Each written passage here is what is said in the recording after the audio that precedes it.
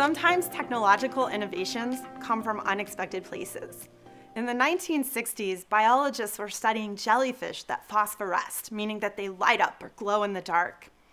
Ultimately, they isolated a protein from the jellyfish called green fluorescent protein that gives them this property. But it wasn't until the 1990s that biologists were able to take that green fluorescent protein and use it to label different genes and proteins within cells. And this revolutionized the biotechnology and pharmaceutical industries. So the message here is you really need to invest in basic science because you never know where it's going to lead. We went from jellyfish to a biotechnology innovation. My name is Jessica Winter, and I've been studying materials for cancer diagnostics for over 20 years. But my story really begins 40 years ago with materials called quantum dots. Quantum dots are nanoparticles that are used for solar cells because they can convert light into electricity.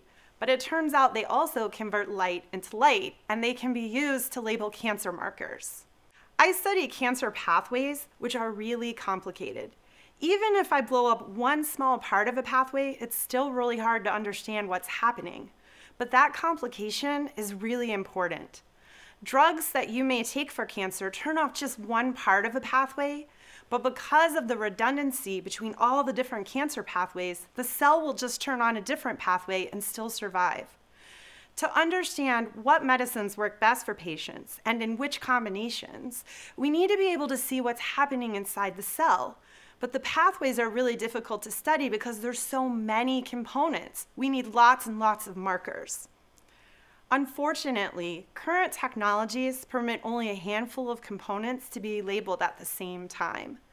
I'm developing technologies to light up all the different pathways within those cancer cells. You can think of it as taking black and white TV and turning it into color TV. But the technologies that I've developed not only provide a visual image, they also allow us to turn it into a quantitative number. For example, HER2, human epidermal growth factor receptor 2, is a marker for treatment with the drug Herceptin. I've developed technology that allows you to label HER2 first in cell lines and ultimately in patient cells, and then convert that image into an expression number for each individual cell. These technologies help clinicians to match patients to therapies. However, normally, this is where the story ends. That goal is never achieved. Amazingly, perhaps ironically, I was diagnosed with breast cancer while I was doing this research. And it really changed my perspective on how research is conducted. I realized that I had a really unique opportunity because unlike most cancer patients, I'm also a researcher, and I have the ability to fight cancer on both fronts. I wanted to take the technologies that I developed in my lab and use them to help other people so that maybe they wouldn't have to go through what I did. But it turns out that that's really difficult to do. It truly takes a village. In addition to traditional funders like National Science Foundation or National Institutes of Health, which supported my benchside research, I needed support from other entities like Ohio's Third Frontier and Rev1 Ventures to help bridge the gap between the bench and the bedside. So why did I need all this support? Despite the success that we had, even up to the point of patient diagnostics, we faced significant challenges. It turns out quantum dots are manufactured in oily solutions, but your body is water. So we have to find a way to transfer the quantum dots from the oil solution into water. And even when we accomplish that, we can have problems because the particles can become unstable. Quantum dots are nanoparticles, and most of their properties come from the atoms on the surface. So when I put a coating on top of the particle to help move it into the water, sometimes I can lose the fluorescence property and the particles no longer light up. Obviously, I can't use them as a diagnostic label if they're not fluorescent.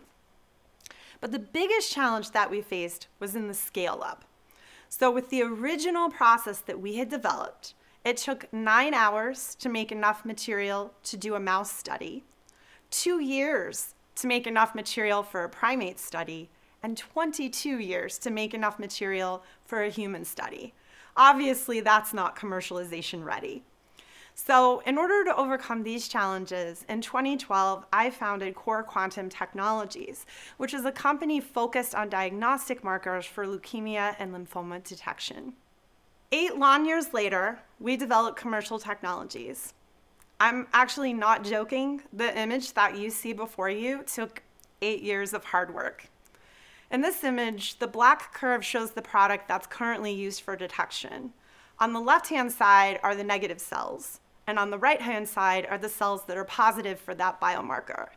If you look at the region in the middle, you can see that there's overlap between the negative and the positive, and this is the region where it would be hard to tell if your cell is positive or negative, basically our false diagnosis region.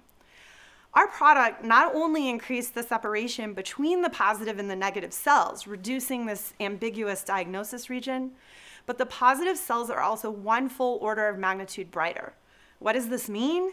It means that we can detect a lower level of biomarker with this assay, which means that we can probably detect your cancer sooner. We're really excited about the benefits that these technologies are bringing to patients. But the innovation pipeline is slow. My story started in 1982 when quantum dots were developed for solar cells. Biological application for labeling didn't begin until 1998, and we weren't commercialization ready until 2012. Our sales didn't start until 2020. That's a 40-year journey. To solve our greatest challenges, and certainly cancer is among them, we must be willing to invest both our resources and our time. We have to be willing to play the long game if we want to reap the benefits of basic science. Thank you.